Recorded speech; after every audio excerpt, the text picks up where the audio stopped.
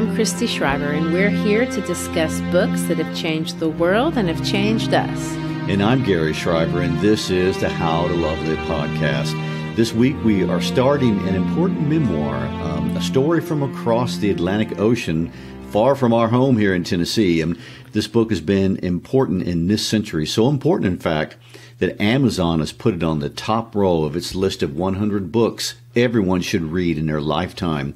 It is jarring, it is disturbing, but it brings awareness to a crisis that no resident on planet Earth should ignore. A Long Way Gone by Ismael Beah takes us with him through his journey from innocence to the violence of being a child soldier at the age of 12 and on to the tumultuous repatriation of a recovering victim of this crime against humanity. Yes, and we will take 3 episodes to discuss the context of the war in Sierra Leone and the larger picture that was totally unknown to Beah while he was living through it. In episode 1, we'll do our best to discuss the complicated factors that led up to the war in Sierra Leone, as well as the first 9 chapters of the book. In episode 2, we'll discuss chapters 10 through 15 as Beah recounts various important events that marked his years as a soldier, as well as the situation of child soldiers around the world today.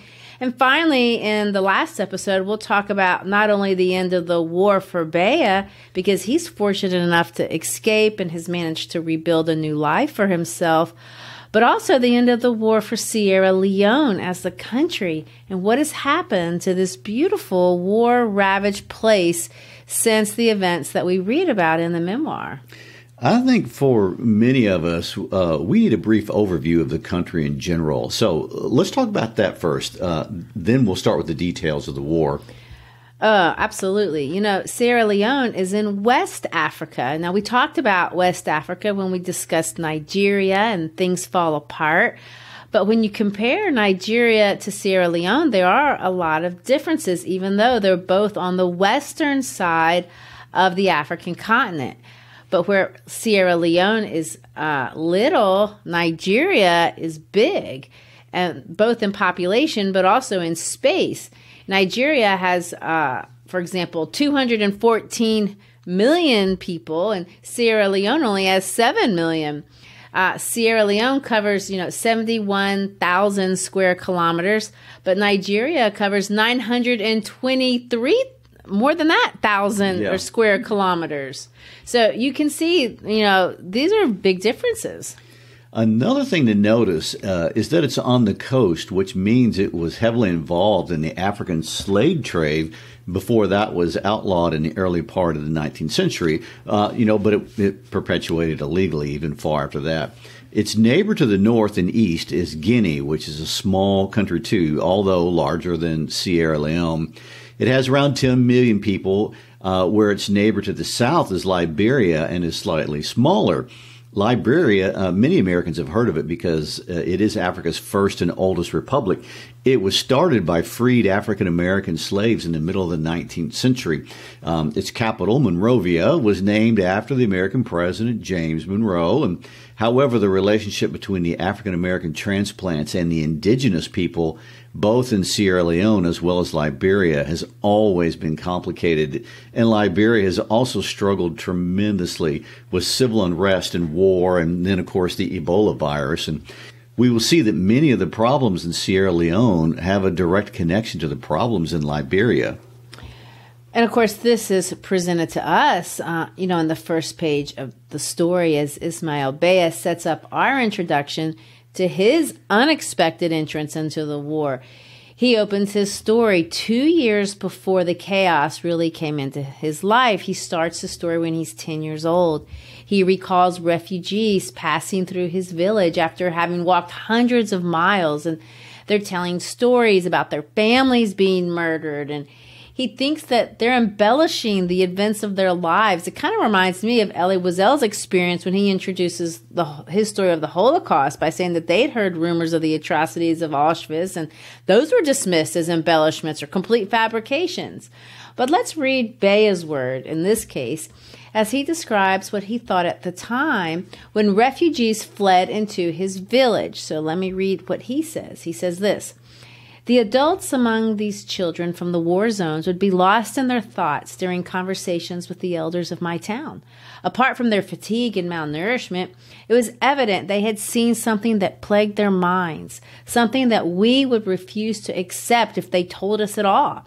At times, I thought some of their stories the passers-by told were exaggerated. The only wars I knew of were those that I'd read about in books or seen in movies such as Rambo: First Blood, and the one in neighboring Liberia that I had heard about on the BBC News. My imagination at 10 years old didn't have the capacity to grasp what had taken away the happiness of these refugees." Well, of course, my imagination at my age cannot imagine this either. No. This is one of the most important takeaways of the book.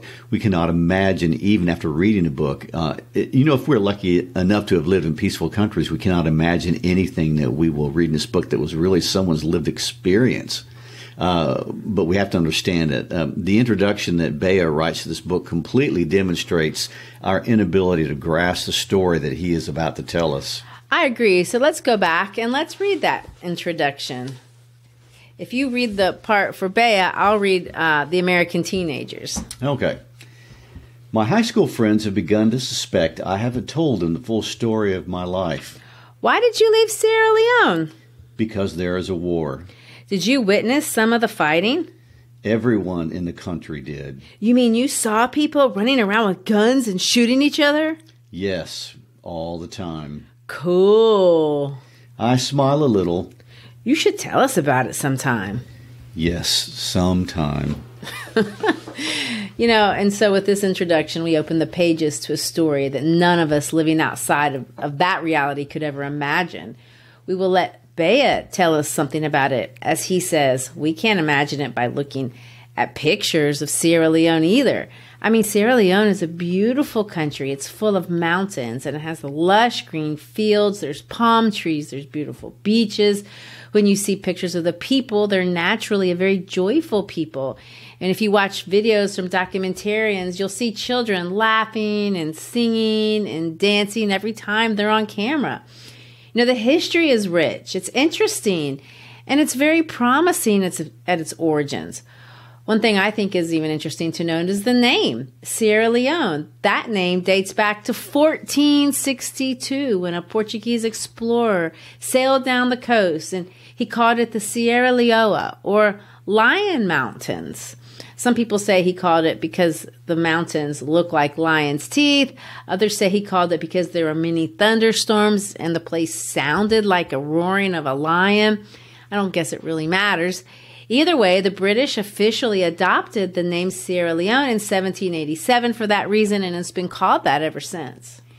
The capital is named Freetown, and it has an important history as well. And land for the city was purchased by local chiefs in the late 1700s to be a home for resettled slaves, mostly from Britain, many of whom had earned their freedom by fighting for the British in the American Revolution, as well as other former slaves from South America or recaptives had taken off sea slave ships. If you remember, the British passed the Abolition of the Slave Trade Act in 1807, but it continued illegally after that. And the most famous story of escaped slaves from Sierra Leone, of course, is the story of the Amistad from 1839, which brought this issue to the Supreme Court of the United States as captive slaves argued for their freedom. And there's a very good movie that carries that name and tells the story. And today, when you go to Freetown, one thing you will be sure to see is the huge tree called the Cotton Tree. It's Freetown's most important landmark. And when we get to the end of the book, when Beah is leaving Freetown to set out on his own for Guinea and hopefully America, we see it referenced. I mean, it's important because the whole town of Freetown was built around this tree when the repatriated settlers from the outside first arrived. So it's not only a landmark, but it's a symbol of the country, and it's even on their currency. You know, Sierra Leone, even though I said it's really small relatively, is home to 16 different ethnic groups.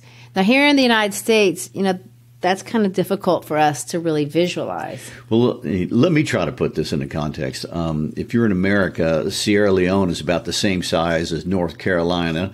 If you're in Europe, Sierra Leone is about the same size as Ireland. And so think of that land space, but with 16 different people groups with different languages and ethnic heritages all mixed in one spot. Hopefully that helps a little. Well, for sure. And we'll see a few of them referenced in the book. You know, the largest is the Mende, and we see that name for sure pretty quickly. It's used both as a people group, but he also references it as a language group. The second largest is the Timne, and those are mostly in the north, so we'll run into that name a little bit later on in the story. Freetown, we'll see that name in the story. It's in the west, and it's home of the Creole, which is the name given to the settlers who came from Sierra Leone from Europe or other places. They were black, but not native to Africa. So all three of these names, you know, we're going to see them referenced in different places in the story. It's important when we learn about a country, obviously, to be familiar with the big and influential people groups. But I also want to point out that even though English is the official language of Sierra Leone, it's used mostly by the literate minority, not the majority of the people who live in the country. Creole, that's the language group originally from the people around Freetown, but it's the unifying factor among the different groups, and it's spoken by most people there. You know, when I started reading chapter 1, I expected to see Beah reference his home tribe and native language, but he doesn't. In fact, he doesn't mention his cultural heritage directly at all. He introduces us to himself and his friends by showing us a bunch of boys listening to American rap music, you know, names that we're all familiar with. Naughty by Nature, LL Cool J, Run DMC, Heavy D and the Boys, you know, all the ones you had on a mixtape when you were in high school, right? Well, I mean, it's interesting. And I think perhaps a testimony to how none of the conflict that we will read about had anything to do with ethnicity. And most of us would have assumed that that would be the case. We think of conflicts in the West having to do with race or religion, maybe kind of like the problems in Ireland or maybe like the ones in the Middle East. But in Sierra Leone, that is absolutely not the case. This is not a tribal conflict. This is not about ethnic cleansing. No, it isn't. And religion does not seem to be divisive when we read about Sierra Leone in textbooks. And Beah doesn't portray it as divisive either. And Beah's family is a religious family. They're Muslim, but this war is not about Islam versus Christianity. We will see several religious traditions of Sierra Leone expressed in the book, but we will not see antagonism between the religious segments that Beah references. And in case you are wondering about the religious makeup of the people in Sierra Leone, it's estimated that in Sierra Leone, between 50 to 70% of the people are animists, meaning that they follow traditional religious beliefs. 25 to 40% adhere to Islam, and around 5% are Christian, most of those being Creole. You know, now, if you add that up, you know you get more than 100%, right? Well, you are bad at math. Well, indeed. And that means that many people practice Islam and Christianity, but also practice traditional beliefs all at the same time. So I want to reiterate, because it's important to understand that neither religion nor ethnicity play a role in the civil strife that we are reading about, which is really a common misconception. And so, you know, our story starts with Ismael and his brother Junior, a few boys walking 16 miles to go into a town by the name of Matrajong, away from their village. Of course, this seems strange to people who grew up in a place like Memphis, because here we drive everywhere. Or in a big city like Bello, where I grew up, students would ride a bus in a situation like this. But we can clearly see from the context of our story that walking was not unsafe and doesn't seem uncommon. The boys stop at their grandmother's house. They have slingshots. They target monkeys, which, it's not very nice, but something I can see a lot of. It's boy stuff. They stop to swim. They practice their rap routines. We were painted a picture of normal adolescent boys living a normal adolescent life in a very safe cultural context until all of a sudden a world conflict descends upon them just out of the blue. Gary, when I read this, I had no idea what was happening, and it seems that these boys did not either. What is happening? Oh, for sure. I mean, and this is why reading things like memoirs is so important. When we read what happened in Sierra Leone in a textbook, we see that there's a government in Freetown that is corrupt. A group of insurgents rise against them, and it all seems kind of distant and complicated and sterile. And it's full of acronyms like the SLPP and the APC and the RUF. But war is not sterile. I mean, it's dirty and brutal, and more brutal than we can understand from a textbook, But here's the overview. Sierra Leone became independent on April 27, 1961, as a constitutional monarchy. The next year, they had an election. The Sierra Leonean People's Party was elected to govern. This party stayed in power until the next election in 1967. At this time, the left-leaning party won, and the name of this new party was the All People's Congress, or APC. There was a military coup to prevent them from taking power. There was a counter coup to put them back in power, and it's all very complicated. But the end result was that the APC, under the leadership of a man by the name of Dr. Siaka Stevens, ran a one-party government all the way until the 1980s. And by the 80s, the government's plagued with allegations of corruption and economic instability, and just a host of other problems. And civil workers were not being paid their wages from the government. And before independence from Britain, Sierra Leone had good schools. And in fact, Flora Bay College in Freetown had an excellent reputation. It was considered a premier academic institution for all of Africa. By 1985, under the presidency of Dr. Stevens, all of that was gone. In 1985, Sierra Leone had the lowest adult literacy rate of the 160 countries on the United Nations Human Development Report. They were dead last. The overwhelming majority of youth had grown up with no education and had no opportunity to support themselves. Well, you can say that in Sierra Leone, by the time the RUF came around, I mean, these people have reason to be very disgruntled with their political leadership. I mean, people are disenfranchised. Schools aren't funded. I mean, Sierra Leone has all these minerals and natural resources that are actually being mined, but all the profits are being taken from the top corrupt government officials, leaving everyone who lives in this place undereducated, underemployed, with no public services in most of the country. I mean, there's no way to describe the situation in Sierra Leone at the time that this happened as anything except horrendously bad. Beah's father calls it rotten politics, which seems a little bit like an understatement. We say there's a variety. Yeah, really. Well, and so it should be a surprise to no one to see that in March of 1991, a man by the name of Fode Sanko led an insurrection. His group is called the Revolutionary United Front, or as Beah references it in his book, the RUF. They were promising, as all rebel groups do, to change the situation. They were claiming they were going to get a hold of the country's vast diamond mines and make sure everyone got their fair share. This is the message everyone wanted to hear. It's the message we hear from everybody when they take over things. Right. The RUF, and we see this in Beah's account, did seize the diamond mines, but they used them not to support humanitarian efforts, but to fund a revolution against the Sierra Leone National Army. The diamonds that came out of the mines have been called blood diamonds. Many of them left Sierra Leone through the country of Liberia, through the hands of the dictator of Liberia, Charles Taylor. There's another story. who since this time has been tried and convicted to a 50-year sentence for war crimes against humanity, associated with what he did to children in Sierra Leone during the Civil War. Yeah, I have heard of that name, Charles Taylor. And I also kind of remember there's a story that involves him and the supermodel Naomi Campbell. Didn't he give her some of these blood diamonds? Oh, yes. It was a terrible scandal. Charles Taylor met Naomi Campbell, the American supermodel, if you aren't familiar with that name, in 1997 at an event in South Africa honoring Nelson Mandela. And ironic. Yes, and he gave her some diamonds from these mines in Sierra Leone.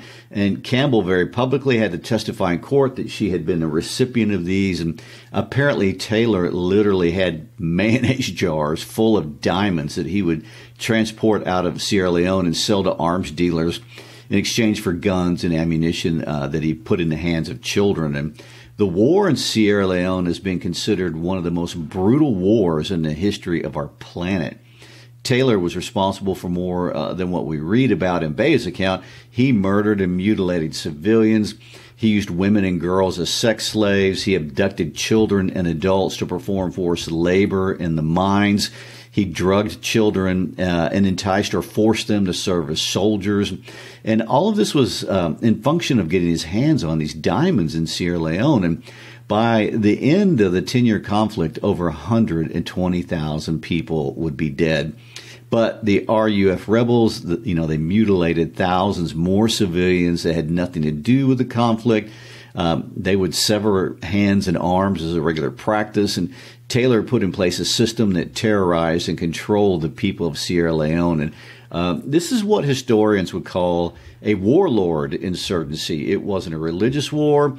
It wasn't ethnically motivated. It wasn't really even a civil war like we generally think of. I mean, the entire conflict in Sierra Leone was politically and economically motivated. I mean, everyone wants diamonds, and a third of the population of Sierra Leone was displaced because of it. I mean, this seems incredibly difficult to imagine and think possible. And I guess this is why the first chapter of this book expresses complete shock that it's actually happening. I mean, even the people living near the mines didn't see this coming. He references the mines. Beah recalls life 3 days before the assault. It's just absolutely average. He's consumed with the kind of things that we're all consumed with.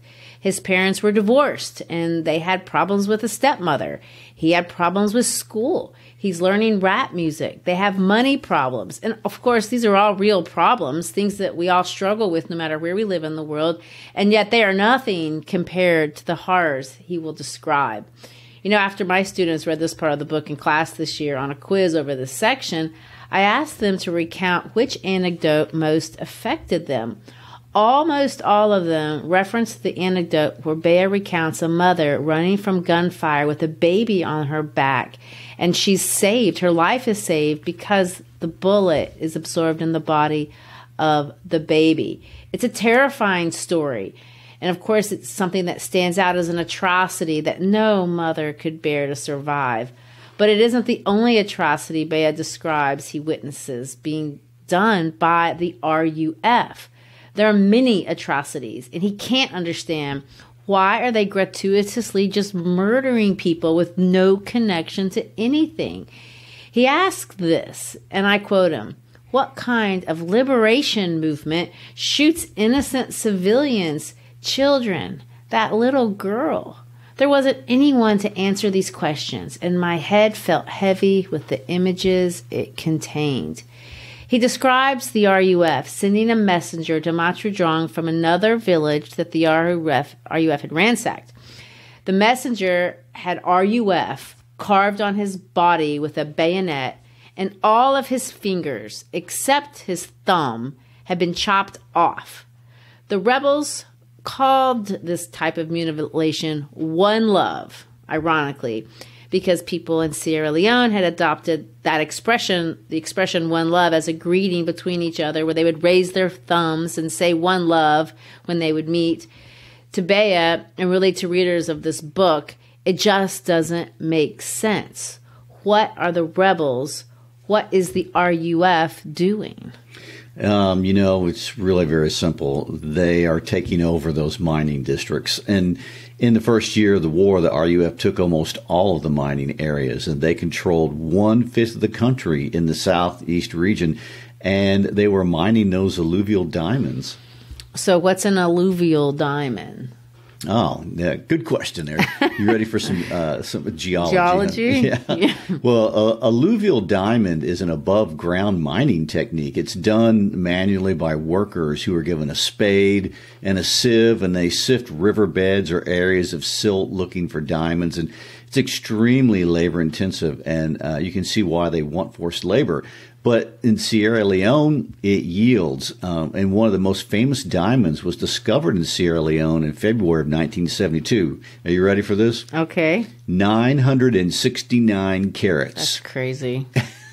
It's only been exceeded in size by 2 other diamonds found underground, and they called it the Star of Sierra Leone. I can see why. Yeah. Alluvial diamond mining is highly unregulated, and it can be very destructive to the environment. Companies, or in this case, the RUF, would often use mercury to extract rough diamonds from the kimberlite. And, of course, mercury seeps into the ground. It contaminates drinking water. It kills fish and other animals. And the miners can dig gigantic holes up to 30 feet deep, making large places kind of look like the surface of the moon. And after the miners leave, the wildlife is destroyed. The land is unsuitable anymore for farming, and sometimes the entire ecosystem just collapses. Well, in this case, Ismael and Junior Beah, along with their friends, are forced to run immediately. They are the exact demographic that the RUF is looking for, and they know it. We know for a fact that half of the RUF fighters at that time were ages 8 to 14. And that's not counting, the students or the children who were enslaved to work as miners.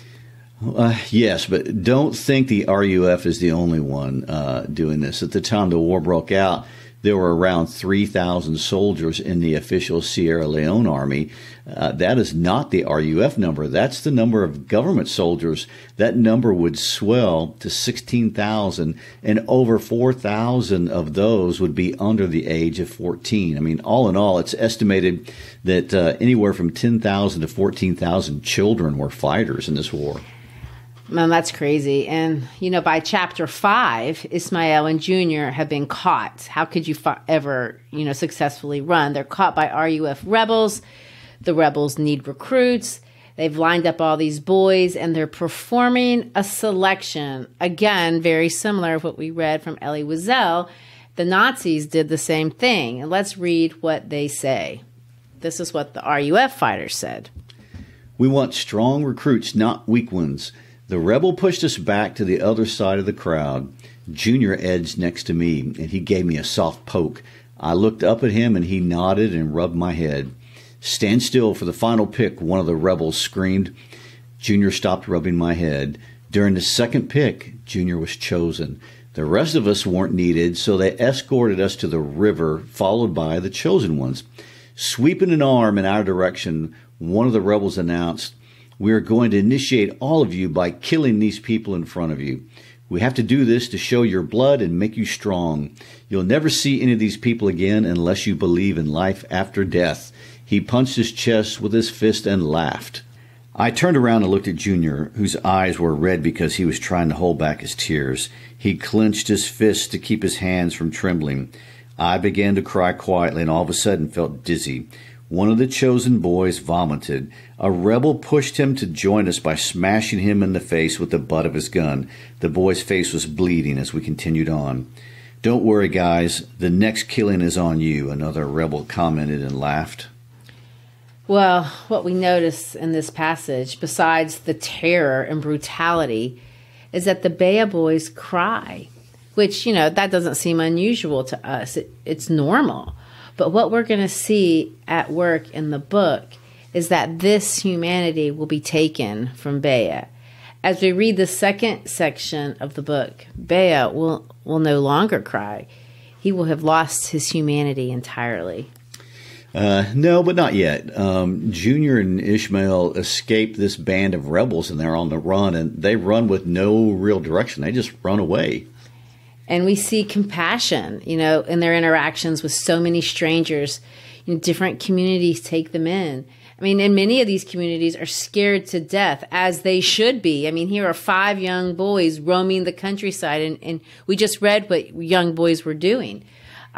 These boys are in a no-win situation. Everywhere they go, there are rebels ransacking villages, murdering people, seizing recruits. And at one point, Ismael Beah finds himself completely alone in the jungle. He spends days with no contact with any humanity of any kind. He almost gets killed by a wild boar, because you have to think about it, this is in Africa. By the end of chapter 9, Beah is ready to be caught. He has run with his brother. He has run alone. He has run with a group of boys that he just met. He is caught by a group of villagers that are just simply trying to protect their own village from mercenaries or rebels. On Beah's body, they find a cassette tape. Beah's music will save his life over and over again in this book. And the time when he's caught by these people protecting their village is no exception. Let's read how this unfolds.